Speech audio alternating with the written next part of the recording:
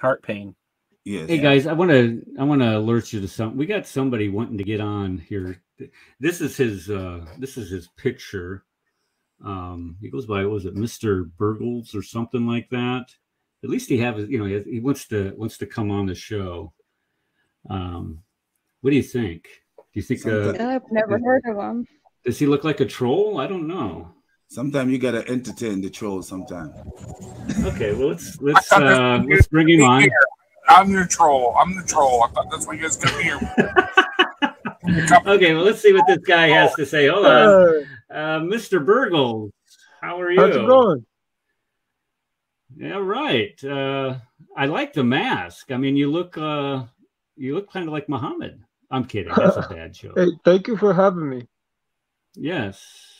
Thank you for coming. Is there a reason that you have a mask on your face, or? I like it. Oh. Well. Oh, I thought he was going to say, no, dude, what are you talking about a mask? This is my real face with more of a severe birthday face. No, you can see it's fake. Okay.